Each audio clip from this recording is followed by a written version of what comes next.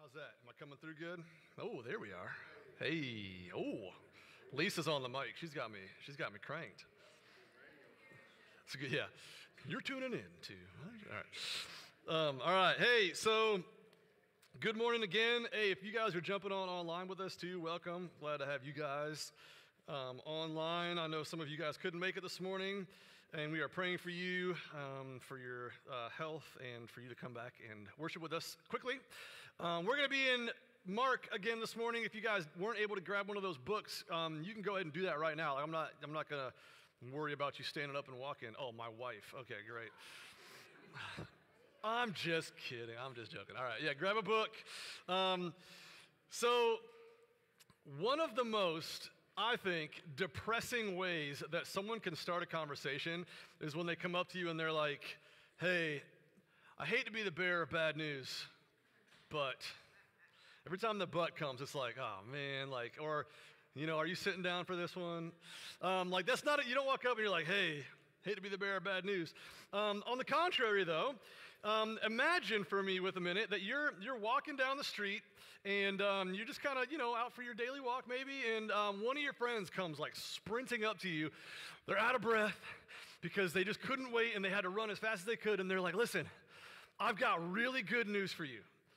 All right, so imagine they do that. Now think, in your life, what would that good news be? Like, what good news are you waiting on? What is it in your life that if someone ran up and they're like, I've got really good news, you've been waiting on this particular thing to hear that it's good news, right? Maybe it's has to do with the health of you or a loved one. Maybe there's good news about that. Maybe it's about a job. Maybe it's about a relationship that there's some difficulty in. Maybe it's something like that. But what good news are you or have you been hoping for? What would that be in that moment? We're going to be in Mark chapter 1, but I want to go back first in time, and I want to do a little bit of historical digging, if you will, starting all the way back at the beginning during the time of creation. I mean, I'm not going to have you turn to these passages, but I want to go just on a short little journey with you to build some anticipation that'll get us into Mark chapter 1. So in Genesis 3, sin enters the world. There's the deception, there's the fall, there's the disobedience that causes sin to enter. And here's what God says to the serpent in Genesis 3:15. He says, I will put enmity between you and the woman, and between your offspring and her offspring. He shall bruise your head, and you shall bruise his heel. Now that's a prophecy about Jesus and about the spiritual battle between the enemy and the Son of God. But depending on what you believe about the timing of creation, now this is not important for this morning. We can debate much later if you want to. But this would have been around, or not around because this is like a big gap, but somewhere between 6,000 and 10,000 BC, depending on what you believe about the timing of the creation account, okay? But that's not important. But that long before the birth of Christ is when this prophecy is given, okay? Thousands of years before. Then we jump to Genesis 49, and Jacob is on his deathbed, and he's giving his final blessing to his sons, and he gets to Judah, and here's what he says in verse 10 of Genesis 49. He says, the scepter shall not depart from Judah, nor the ruler's staff from between his feet, until tribute comes to him, and to him shall be the obedience of all the peoples, or another translation is all the nations. So this is a promise of a king who's going to come and rule and command obedience of the nations. This is a prophecy about Christ coming through the line of Judah and ruling. Bible timelines would place this event, the death of Jacob, sometime around 1700 BC. So we're thousands of years later now to Genesis 49, and we are 1700 years before the birth of Christ. Numbers 24:17. Balaam is giving an oracle, and here's what he says. He says, I see him, but not now. I behold him, but not near. A star shall come out of Jacob, and a scepter shall rise out of Israel. That was sometime around 1400 BC. So we're moving through history. All right, one more, Isaiah 42:1. Behold, my servant whom I uphold, my chosen in whom my soul delights. I have put my spirit upon him. He will bring forth justice to the nations. This happened sometime around 700 BC. And then other Old Testament books are all full of prophecies as well, like Zechariah, that was written about 500 BC. So we go from thousands of years before Christ, we move on through history, and then we get to 500 BC. So from the beginning, all the way throughout Israel's history, this promised king, this ruler that is going to come through the line of Judah, this is a promise that's given to Israel, and they're reminded of it and reminded of it. And, hundreds of years they're in captivity, and then they have someone, a prophet, come and remind them that they are God's chosen people, and one will come eventually to ultimately redeem them. The period of the prophets ends, and Israel enters this seemingly silent era of 400 years where they don't really hear much from God. This is the intertestamental period. This is between the Old and New Testaments, this period of time. The hope and anticipation, generation after generation after generation, of these people just waiting and anticipating this king, this ruler that's to come. And then, Mark chapter 1, verse 1. It serves as kind of a preface to the whole entire book of Mark, but this is what the whole thing is about. So Mark 1:1, if you guys have those journals or your Bibles, go ahead and open there, Mark 1:1. So all the anticipation. Here's how Mark begins. The beginning of the gospel of Jesus Christ, the Son of God. The beginning of the gospel of Jesus Christ, the Son of God. Evangelio, good news. The beginning of the good news has come, and his name is Jesus the Christ, the Son of God. The news that you have been waiting for thousands and thousands of years has arrived. Jesus Christ. Christ is not his last name. Christ is a title given to the anointed one. So Jesus, the anointed one, the Son of God, has come to do the Father's work on earth. And the book of Mark begins with this wild prophet in the wilderness who comes to proclaim this Jesus who is coming. He comes to herald to the people. So 1:1 is kind of this preface, right? This is the beginning of the good news of Jesus, the Son of God. The whole entire book is going to revolve around that statement. But Mark starts now with John the Baptist. So let's go, and I've kind of broken this into three sections. It's not really like main points that are like application necessarily, but it's just kind of, hey, here's this section, and here's the last. The first one is called the prophecy of preparation. The prophecy of preparation. This is verses 2 and 3. And here's what it says. As it is written in Isaiah the prophet, behold, I send my messenger before your face, who will prepare your way. The voice of one crying in the wilderness, prepare the way of the Lord, make his paths straight. Now, small Bible study note for you guys here this morning, and it's about this prophecy. Now, in all of the early manuscripts, some of you might like tune me out here, but that's okay. In all of the early manuscripts, 97% of them actually have as it is written in the prophets. Doesn't name Isaiah by name. As it is written in the prophets. Now, this is important because verse 2 is actually a prophecy out of the book of Malachi. It's not from Isaiah. And verse 3 is a prophecy out of Isaiah.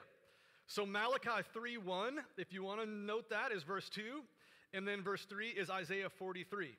Now, this has created a lot of debate amongst biblical scholars simply because it would appear that Mark is wrong in his quotation. Well, why would he say Isaiah the prophet if it's actually from Malachi? But again, just a small little note that you can tuck away. It doesn't really matter for this morning. But when quoting multiple prophets at once, typically the writer would name the one who was most well known, even though there might have been a few that he was quoting. That's why some English translations and some early manuscripts have Isaiah. So, tuck it away, shelf it, brain, wherever you store that stuff in your brain. I'm not sure if it's the left or the right or the back or the front. I don't know, but store it somewhere, all right? So, behold, I send my messenger before your face who will prepare the way. The voice of the one crying in the wilderness, prepare the way of the Lord, make his paths straight. John the Baptizer, as he was known, was the messenger who was sent to prepare the way, to make the path straight for Jesus. Now, I want to ask you a question. This is, your background, but is anyone here from up north where it's like winter most of the year? Okay, a few of you, all right? I went to college in Northeast Pennsylvania. I wouldn't recommend visiting. There's nothing there but like a couple pizza parlors and Scranton, but they didn't, the office is based there, but they didn't film it there, so big bummer. But I went to school right outside of Scranton, Pennsylvania, where it feels like winter is there for like 8 months out of the year. It's miserable. I don't like it. Some people love the cold. But what happens when it's winter? Water falls, right? Water falls into the road cracks and little potholes, and it freezes and it expands, and then those potholes grow, and all of a sudden it's big enough to swallow your car. And this is how the roads are after the winter in the north. Now, fortunately, there's equipment that comes through to repair those roads, right? Back in the day, roads weren't paved, and they weren't maintained like they are today. So when a king came to town, he would send someone ahead of him, a representative, to make sure that the roads were ready for that king to come. His team would remove rocks, they would fill holes, they would cut down hills if there were any, and they would make that journey a lot easier and more smooth for the king. So if we translate this, what is being said, to kind of a metaphorical spiritual act, then what we see very quickly is that John, as the representative of the king, is coming to clear the hearts of the people, preparing them for the coming Messiah. So this is what John is doing. He's preparing the way of the Lord, making his path straight. This was a statement that would have made sense because of what was common at that time. So this is what John is coming to do. This is a prophecy from, again, like hundreds of years earlier that is being fulfilled as we see it now. Then we come to kind of the meat of the message. All right, we come to verses 4 through 8, and this is the message of preparation. So we have the prophecy that John is fulfilling, and now we have the message that he is proclaiming. Let's look at verses 4 through 8. It says, John appeared, baptizing in the wilderness and proclaiming a baptism of repentance for the forgiveness of sins. And all the country of Judea and all Jerusalem were going out to him and were being baptized by him in the river Jordan, confessing their sins. Now John was clothed with camel's hair and wore a leather belt around his waist and ate locusts and wild honey. And he preached, saying, After me comes he who is mightier than I, the strap of whose sandals I am not worthy to stoop down and untie. I have baptized you with water, but he will baptize you with the Holy Spirit. So we see John's method is one of proclaiming a baptism of repentance for the forgiveness of sins. Now, we need to be careful here not to read that what John was preaching was repentance and forgiveness by baptism. He wasn't saying, come and be baptized because that's what's going to cleanse you, that's what's going to forgive you of your sins. He was preaching repentance and then baptizing. This is what he was doing. He was baptizing those who were repentant. By the way, here's another small note that I learned. Baptism is not a new thing, right? We kind of read this and we go, oh, he's baptizing people. But where did baptism come from?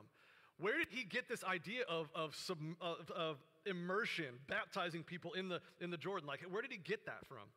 Well, it was actually common practice for Gentile proselytes to be baptized by Jews when they would convert into Judaism. So when a Gentile would come and wanted to become a part of the family of God in that way, in the Old Testament, they would be baptized to become one of the members of Israel. So this wasn't a new concept. Baptism was something that was going on already. So that wasn't what was radical about this event. The radical nature of it was the call to repentance, the call to completely turn from your style of life, the way you were living, to only focus on the coming Messiah, which, by the way, if you think about it, he's proclaiming this message of repentance, but Jesus isn't even here yet publicly, right? He will be in like literally just 30 seconds, but he wasn't here yet. So John's preaching this message, this Messiah is coming, the king is coming, you need to repent and prepare yourself for his arrival. So this is the message that he's preaching. He's baptizing people. They're coming just in droves, crowds of people, all Judea, all of Jerusalem. They're coming, they're repenting, they're turning, and they're living for an anticipation of this coming king. And like I just said, it drew much attention, right? In fact, we see in Matthew the Pharisees and Sadducees come, and I won't expound on that, but John kind of takes that as a moment to call them out and to kind of throw some judgment at them because they weren't willing to repent and turn. They were just kind of coming to raise their noses at everyone who was down there, and John calls them out. But everyone was coming down because of what was happening. This message that John was preaching in the crowds that were forming, and people were so interested to know what was going on. And here's the crazy thing, is that John was kind of a weird dude. Like, John wasn't this, like super well-to-do, like, coming from a really well-known and wealthy family. Like, he was a guy that lived in the wilderness and ate locusts. And I just have to imagine, for the sake of my own mind, him like with a cup of honey, and he was like dipping the locusts, okay? Like, that's the only way I can justify eating the insects, all right? Maybe he was doing that, probably not. But that's what he ate. He ate that. He was wearing camel's hair, which, have you ever been on or like touched a camel? I can't imagine. It's like the Christmas sweaters you get growing up, right? And you're like, oh, Mom, it's so itchy. I can't wear this. And this is what John wore. Like, he's wearing camel's fur. But he's wild. He's just a wild dude, right? Probably looked like, I don't know, like Tom Hanks in the volleyball. Who knows? Maybe he's like talking to plants. But this wild prophet from the wilderness, listen to what Jesus says about him in Matthew 11:11, right? This wild guy preaching this message. Jesus says, truly, I say to you, among those born of women, there has arisen no one greater than John the Baptist. Jesus says those words about John the Baptist. Why does he say that? Well, because John is laser focused on this mission of preparing the way, preparing the hearts of the people to receive Jesus. He wasn't some extraordinary scholar. He wasn't some, pristine athlete. He wasn't a rock star. He wasn't a CEO. He was a man that believed that his life should be about the proclamation of the one who would come to bring salvation to the world. And that's all that mattered. He bought into his role, his responsibility to take forth that message. So let's get back into verse 7, okay? Let's get back into verse 7. Let's see how this plays out. Here's the message that John is preaching, right? He preached saying, after me comes he who is mightier than I.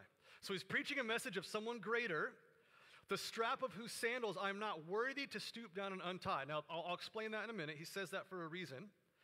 I have baptized you with water, but he will baptize you with the Holy Spirit. Now, this is another amazing thing, is that somehow John knows about the Holy Spirit. Holy Spirit hasn't even been introduced yet until Acts. But there's this idea of a spirit, like it's been mentioned throughout some of the scriptures in the Old Testament. But he calls him the Holy Spirit. Somehow John is in tune with what's going to happen as Jesus comes. Kind of a weird thing to say about the sandals, so let me give you some context there. Here's an old rabbinic saying, dated after Christ, but very likely it's contemporary to Christ. This is a quote from a commentary. This is not my words. But here's what it states.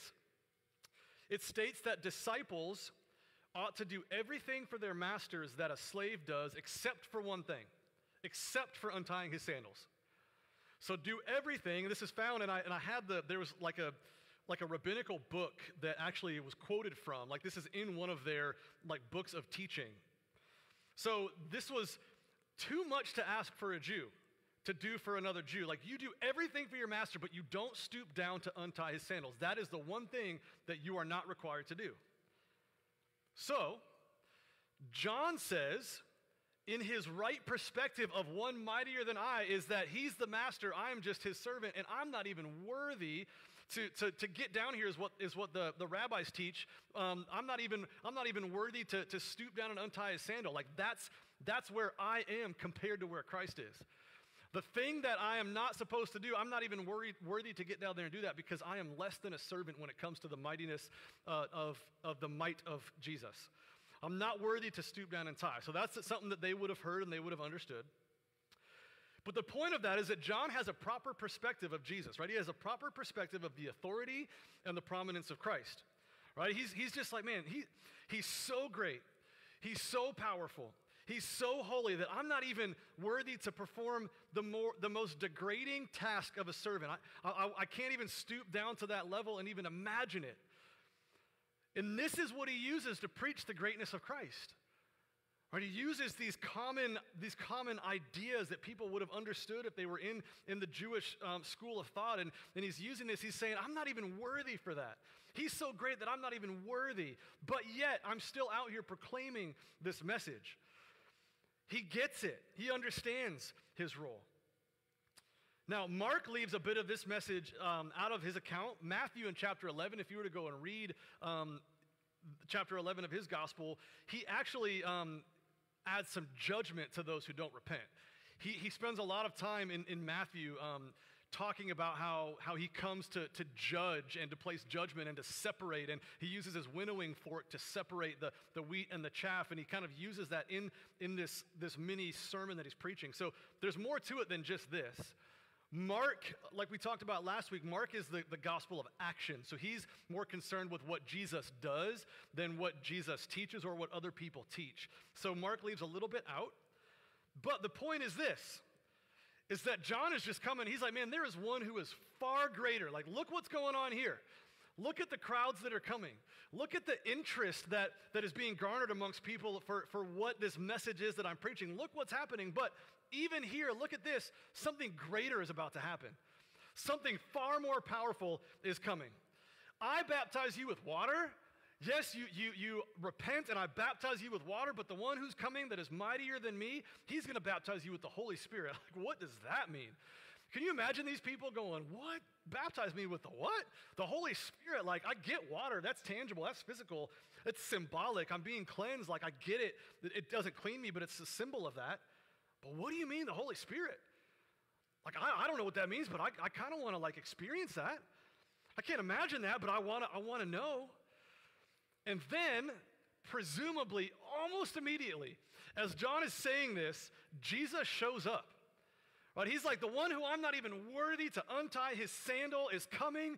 He's mightier than me. I'm baptizing you here. He's going to baptize you in a way that you can't even comprehend. And then Jesus walks up right after he's done preaching that message. And here's the fulfillment of the preparation. Now, I just want to say this. I couldn't come up with anything else. That might not even be a grammatically correct statement. Fulfillment of preparation. I don't know. But let's just pretend that it is, okay? But this is the fulfillment of all the preparation that's been taking place. Old Testament prophecies, John the Baptist coming to preach it, and now Jesus shows up. Verses 9 through 11. In those days, Jesus came from Nazareth of Galilee, and he was baptized by John in the Jordan. And when he came up out of the water, immediately he saw the heavens being torn open and the Spirit descending on him like a dove. And a voice came from heaven, "You are my beloved Son. With you I am well pleased." This is so awesome. John's preaching the message. I'm not even worthy to stoop to the level of a servant. And then he baptizes Jesus. Can you imagine like just the mental game that must be going on? Like, I'm not worthy, and we see it in other gospels, like he says to Jesus, you should be baptizing me. I shouldn't be baptizing you. What are you talking about me baptize you? Like you're the Holy One, you're the Savior, you're the Son of God. I can't, I'm not worthy. And Jesus says, oh no, you will, because Scripture needs to be fulfilled on the righteousness of the Son. And so he baptizes him. I mean, it's just unbelievable, this whole scene, and it gets better because what does it say? When Jesus comes up out of the water, he sees, this isn't like in his subconscious, this isn't a metaphor to something, this is not like Jesus imagined it and it was spiritual and no one else could see it. He visibly sees the heavens parting. He sees somehow, supernaturally, the heavens parting and the Holy Spirit coming down like a dove. And we don't know exactly what that means, but it was something physical. Something was happening in that moment where he sees something, again, tangible happening in front of him. And then, as if that's not amazing enough, God the Father speaks out of the heavens. He speaks audibly, out loud. Think about this for a minute, right? Father, Son, and the Holy Spirit descending. Right here in these few verses, we have the Trinity all working together to, in a way, commission Jesus for the next 3.5 years of his ministry. Father, Son, and Holy Spirit all participating in this act. I mean, you think it's important that all three of them are taking part in this moment of Jesus' baptism, and as he comes out of the water, there's this commissioning act that takes place, confirmation and evidence of the Trinity. And it's not just God that he speaks, but what he says is, again, just so unbelievable. He says, you are my Son, with you I am well pleased. You are my Son, confirmation that Jesus is the Son of God, and that God the Father is affirming his role on earth as the Savior. Like, think about this, right? Like, Jesus is kind of somewhat silent for like 30 years.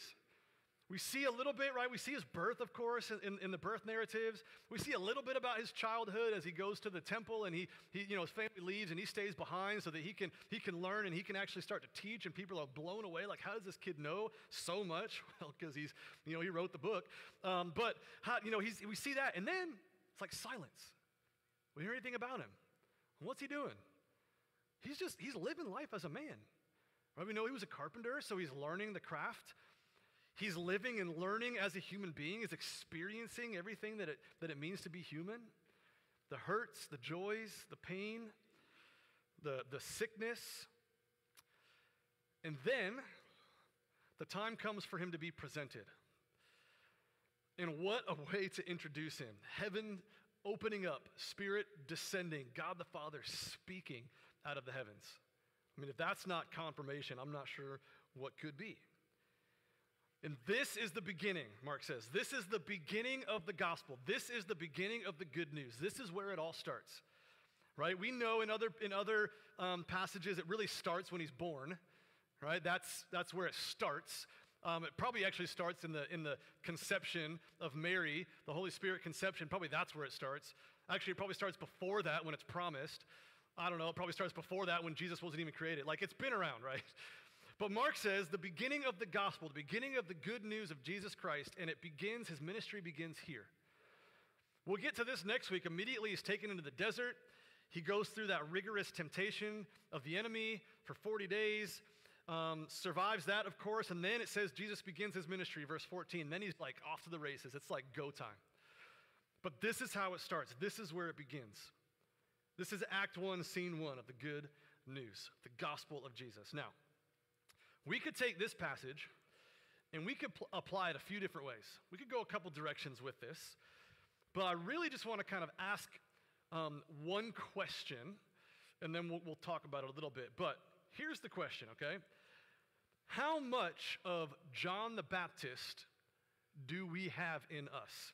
Ask yourself that. How much of John the Baptist do I have in myself? Now, I'm not saying to go out, of course, and eat weird things, okay? But what I mean by that is the messenger, the proclaiming, the boldness, the courage. How much of that do we have in us? Now, I'm not saying, don't hear me say this, okay? It's not up to us to save people. We cannot and do not save people. That's not our role. It's not up to us to do that. The Holy Spirit is the one that draws people to himself, but we do have a role to play. We have a role to play in the whole thing, and that is one of proclaiming the good news of the gospel to the world around us. Clearing the way, paving the way, making the paths straight. All right, let's take that metaphor of clearing the road. We have a lot of junk in our lives, don't we? There's a lot. Some of it can come in the form of baggage from our past. Some of it can be current hardships and things that are going on. But that stuff, that junk, can kind of get in the way sometimes of people being receptive to anything having to do with Jesus. That stuff can get in the way. And not only can it get in the way, but I think sometimes it can create anger and bitterness towards God. So we have this baggage, we have this stuff from our past, we have maybe an experience from our upbringing, or maybe we have like a bad church experience that's left us kind of bitter, or whatever it is, there's something that might get in the way. And this is the hardest thing to get past with people when you're trying to share the gospel with them, when you're trying to clear the way, when you're trying to move those boulders out of the way and make way for Jesus. How do we talk to people? How do we explain things to people? How do we break down those barriers, and how do we help them deal with those things that are getting in the way? Well, as Christians, I mean, we know the truth of the gospel, right? We know how it ends, we know how it happens, we know how it begins. That was backwards, but like we know all of that. Part of the gospel is God cleaning house, right?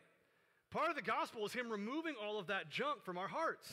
And he wants to take it, he wants to remove it. And oftentimes he wants to use it for his glory, but people need to understand that. Like, people need to understand that there is hope in the removal of. There is a piece of it that, like, God wants to use those burdens and that hurt and that bitterness sometimes. Like, he wants to use those things and turn it to be something for his glory. As followers of Jesus, we're able to help people process those things. You sit down and have a conversation with someone, and they're talking to you about their struggles or about what's keeping them from making this decision. Like, I'll give you an example. I don't know if I've used this one before. I don't have a really good memory, long-term memory, honestly. Like, I have a good short-term memory. Ask my wife about this. Maybe it's the other way around. I can't even remember that. It's the other way? Okay. I have a good long-term, but not short. Neither. Okay. Okay. What did I just ask you? Okay. I was sitting with a kid one time. This is not a kid that was part of our ministry, but I was sitting with this kid, and we were at Bojangles. I remember it like it was yesterday, so maybe I do have a good long-term memory. Maybe it's selective. I was sitting at Bojangles, and we were sitting across the table, and I just felt like I'd gotten to know this kid. He was a student at a local high school. Some of his friends were in our youth group, so I said, you know what, I'm just going to sit down. I'm just going to just clearly share the gospel. I'm just going to present the gospel to him. And so I did, and he said, well, does that mean that I have to give up these certain things in my life? Does that mean I have to, essentially, like I have to stop partying, I have to stop drinking, I said, well, you don't have to, but you'll be pleased to, because life is far better than the things that you're doing right now. And so we talked through that. But because I knew the beauty of the gospel, and I knew how Christ can transform a life and what he wants to do with our lives, I could sit there across the table and explain to him like that for him was a barrier to the gospel. He didn't accept Christ that day, by the way. It's not like a good ending to the story. He didn't accept Christ that day because he couldn't give that up. He wasn't ready to remove that barrier. He wasn't ready to get that stone out of the way and make way for Jesus. But I sat there and I explained it to him, and I talked with him, man, like, yeah, I get it. Like, I know you're having fun, but like life is so much more. Life is so much better with Christ. I promise you that if you believe and you give your life to him, you won't even, maybe it'll be a temptation, but like you'll learn that life is better and you can turn your back on those things. And so we had that conversation.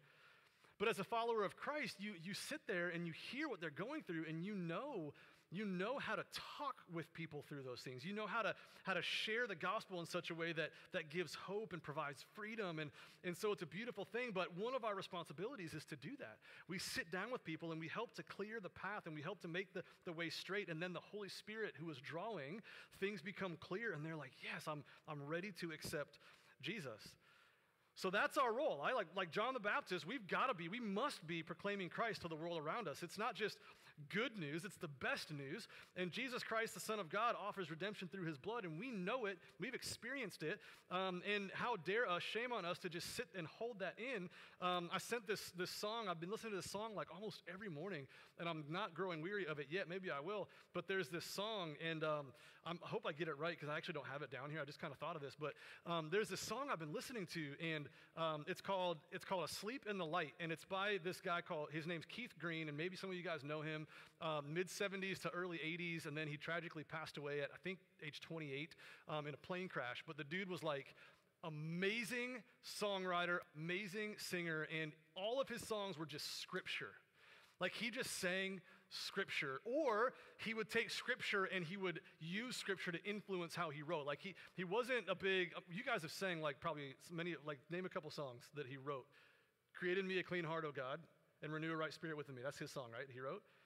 There is a Redeemer, Jesus, God's own Son. That's the song that he wrote. So great songwriter, but he's got this song. And basically the whole song is how we essentially now have Jesus, we've experienced Jesus, and we just kind of rest. We kind of sit back, and we just kind of go through life holding it in, living our lives, being okay with like, well, I'm good, and yeah, if an opportunity comes up, I guess I'll go and present it if I feel comfortable or confident enough, but maybe not because I'm a little scared, so maybe I'll shy away from it. Like, we tend to hold it in. And this whole song, I literally almost every day, because it's so convicting, but he has this one line where he's like, You've been so well fed. You sit in church, you soak it in, you take it in, you hear the word, you process it, you take notes, you learn how to apply it, you are well fed, and then the week comes and you can't even get out of bed. In other words, you can't even get up to go do something about it. Like, you're so good at just taking it in, but then you just rest in that, and like you don't go and you don't put it out there, you don't proclaim it. And that's what John does. He's like, I know it, how dare I hold it in? And this is what we can learn, and we can even take it another way, and we don't have time for it, but like we need to be ready for the second coming of Christ, right? Like, there's another time when Jesus comes back, and we could just take that whole application and talk about, are we readying ourselves for that? Are we ready every day? Are we like making ourselves ready for any moment the skies open up and Jesus comes back? Am I living in such a way that I'm expecting that, anticipating that, and being ready for that? So we see this passage where John is just this wild dude, but he believes wholeheartedly in his role. And we, in the same way, should believe that we've been left on this earth. I said it all the time to students, and I say it often here, like, why am I still here if I'm not doing this? What's the point of me still walking this earth if I'm not proclaiming the gospel? What am I here for? So we should take this and we should go, man, John, amazing, baptizing Jesus, but we too can proclaim. We've been called to proclaim. Why? Because it's the good news of Jesus Christ, who's the Son of God, redemption through his blood. Let's pray, and we're going to sing and then take communion together. But let's pray together. God, thank you for this passage. Thank you for Mark, and thank you how it's unique from the other Gospels, and that it's just so action-oriented, and it's just so much about what Jesus does and how he does it. And while our faith is not based on works, we should. James says that our faith without works is dead faith. And so while we look at the works of Christ and how he ministers to people, which is not this morning, but we'll see how he ministers to people and how he loves people and how he speaks to people. And God, I pray that we be compelled to action. And this morning, as we see how John was the proclaimer of the good news and how he, in the face even of those Pharisees and Sadducees, was just throwing shade and just talking about judgment and how they were in trouble if they didn't repent, and the response that he saw with people and how he was readying people for Jesus to come. God, I pray that we would be proclaiming the gospel because we know it, we've experienced it, and God, shame on us to hold it in. So maybe compel us forward, give us opportunities this week to love people like Christ, to speak about Christ to others, and proclaim that good news as well. We love you, and it's in your Son's name we pray. Amen.